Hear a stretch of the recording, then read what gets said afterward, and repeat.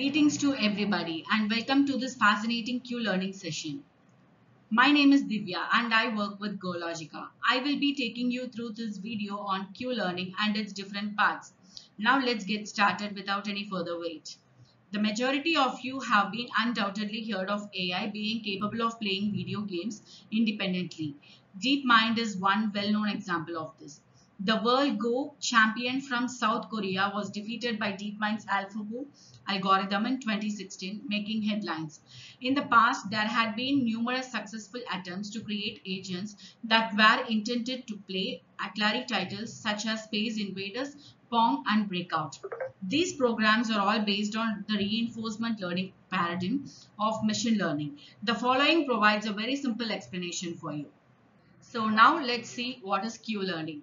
A model can repeatedly learn and get better over time by making the right decisions, thanks to a machine learning technique called qlearning. Reinforcement learning includes qlearning as a kind.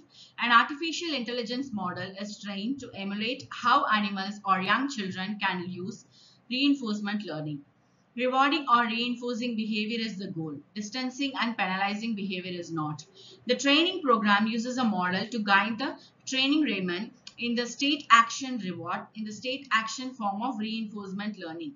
For reinforcement learning, qlearning offers a model-free method. The reinforcement learning process is not guided by any environment model. qlearning approaches reinforcement learning in an off-policy manner as well. Finding the best course of action given the current situation is the goal of qlearning technique.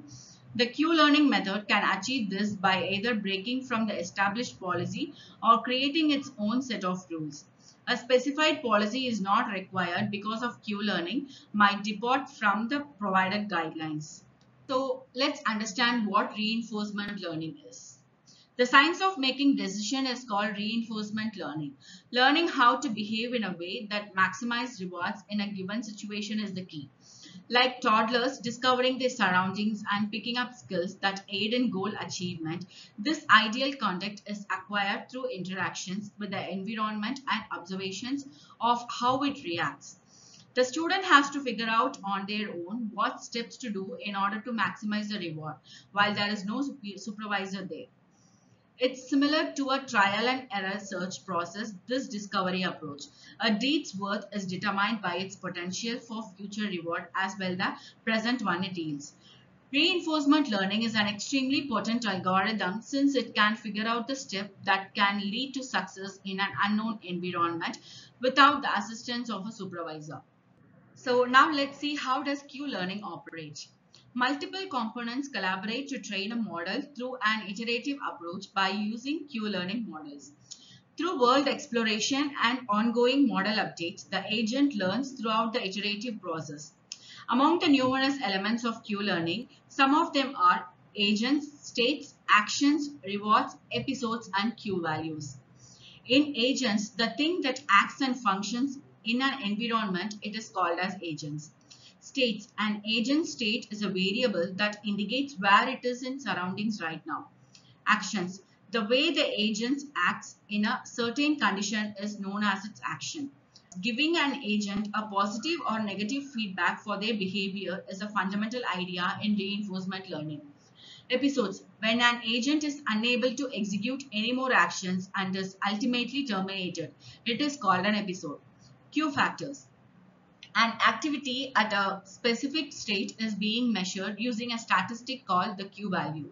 So now let's see what are the advantages of qlearning. There are various potential benefits associated with the qlearning approach to reinforcement learning, some of which are free of models. One of qlearning's main potential benefits for various applications is its model-free methodology, which forms its basis. The environment can be learned by the qlearning agent while it trains, negotiating the need for prior information of it. Situations where the underlying dynamics of an environment are hard to predict or unknown are specifically well suited for the model-free method. Next comes optimization of policy. Without being rigidly bound to a policy that might not allow for the same level of optimization, the model can optimize to get the best potential output. Next comes flexibility. Q-learning flexibility may be applied to a wide range of issues and contexts thanks to its model-free off-policy methodology. And offline data sets that have already been gathered, a Q-learning model can be used for this. So we saw about the advantages of Q-learning. Are there any disadvantages of Q-learning? Yes.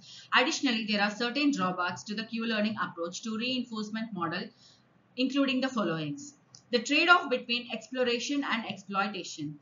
Finding the current balance between attempting new things and staying with what they already know might be a challenging for a Q-learning model. This is known as reinforcement learning exploration versus exploitation trade-off. The multidimensionality curse. The curse of multidimensionality is a machine learning risk that Q-learning may encounter. The issue known as the curse of dimensionality arises when dealing with high dimensional data, meaning that exponential growth of data is needed to describe the distribution. Decreased accuracy and computing difficulties may result from this. Overestimation. Every action or plan can be overestimated by a Q-learning model, which can occasionally be overly optimistic. Outcome. When there are multiple approaches to a problem, Q-learning model may require a considerable amount of time to determine which is best. So what are some examples of Q-learning? Procedures can be improved in a variety of situations using Q-learning models. Some applications for Q-learning include the following.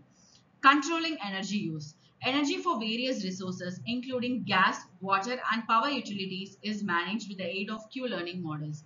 A Q-learning model integration for energy management is explained in detail in an IEEE study from 2022. Monetary matters. Training models for decision-making support, including figuring out when to buy or sell assets, can be constructed using a Q-learning based approach.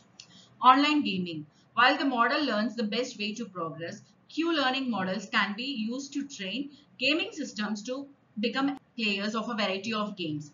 System of recommendation. Ad platforms and other recommendation system can be improved with the use of Q-learning models.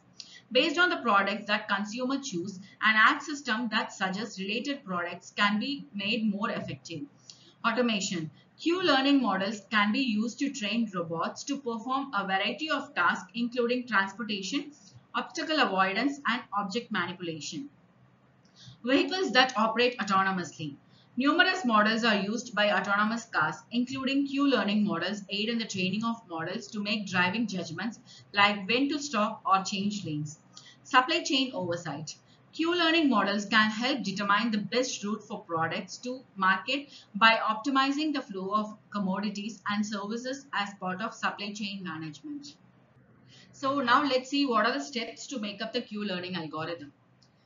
Through interactive exploration of the surroundings and Q-table updating in response to rewards, the agent learned via the Q-learning algorithm process. In the process of using the Q-learning algorithm, the following steps are involved. Starting a Q-table. To track each action in each state and the corresponding progress, the first step is to establish a Q-table. Next comes observation. The agent must monitor the environment as it is now. Action. Acting in the environment is a choice made by the agent.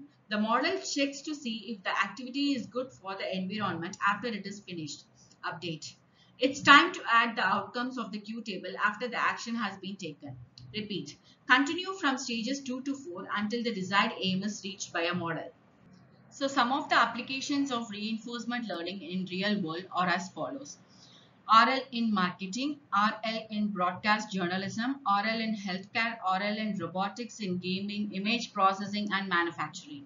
So now let's see what are the challenges in reinforcement learning. Despite being the focus of attention and a new benchmark in the field of machine learning, reinforcement learning has many drawbacks, which are outlined. Huge data sets. Reinforcement learning models require enormous data sets in order to generate more intelligent conclusions due to their complexity. Next comes environment dependency. The reinforcement learning model's knowledge of how the agent interacts with its surrounding hinders the model's training. The agent picks up the knowledge from the environment as it is given at any time. And in an environment that is continuously changing, this makes the agent's training more challenging. Design of reward structure. For each real-world application of reinforcement learning, the problem statement must be examined in order to determine the proper framework of rewarding and punishing the model. This is still another issue that the researchers deal with on a daily basis. So what are the methodologies for applying reinforcement learning? Reinforcement learning can be applied in machine learning in three primary ways. The first is value-based. The goal of a value-based method is to identify the maximum value at a state under all policies or the optimal value function. As a result, the agent anticipates the long-term return policy under pi at any state or states. Policy based. This method uses no value function. Instead, it finds the best policy for the greatest possible future rewards. This method involves the agent trying to implement a strategy so that every action taken at each stage contributes to maximizing the reward in the future. There are primarily two types of policies in the policy-based approach, deterministic and stochastic. In deterministic, every state, the policy pi yields the same results. In stochastic, the strategy bases the generated action on probability. The next comes model-based. In this method, the agent investigates and learns about the environment by creating a virtual model of it.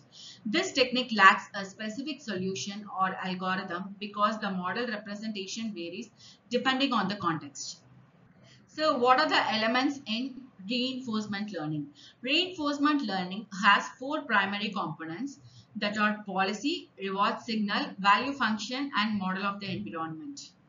Policy. An agent's behavior at a specific moment in time can be described as a policy. It links the action performed in relation to the perceived state of the surroundings. Since a policy is the only thing that can specify an agent's behavior, it is the fundamental component of reinforcement learning. It could be as easy as a lookup table or a basic function in certain situations, while it might need more extensive calculations like a search procedure in others. The policy may be either stochastic or deterministic. Next comes reward signal. The reward signal establishes the purpose of reinforcement learning. A reward signal is an instantaneous signal that the environment gives to the learning agent at every state. These bonuses are awarded based on the agent's good and negative deeds. To maximize the overall amount of rewards for good deeds is the agent's primary goal. The policy may be altered by the reward signal in order to choose different actions in the future. For example, if an agent choice of action results in a low reward. Next comes value function. An agent can expect a certain amount of reward based on the value function, which also provides information about how beneficial the circumstance and action are. A value function describes the good condition and future course of action, whereas a reward conveys the immediate signal for each good and bad action. The value function is reliant on the reward since value cannot exist without it. To attain more rewards is the aim of value estimation. The next comes model of the environment. The final component of reinforcement learning is the model, which imitates environmental behavior.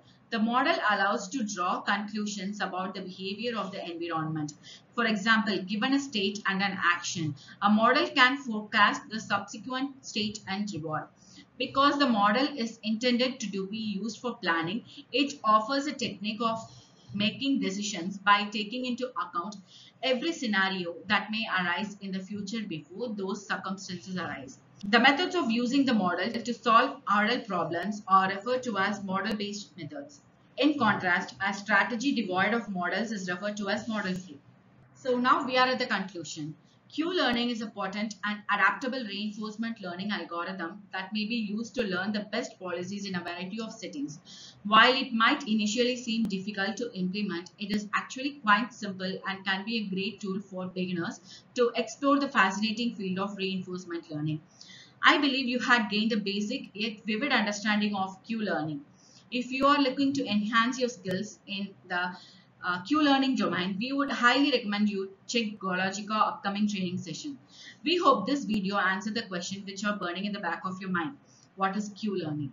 Do you have any doubts or questions for us? Mention them in this comment section and we will have our experts answer them for you at the earliest. Thank you.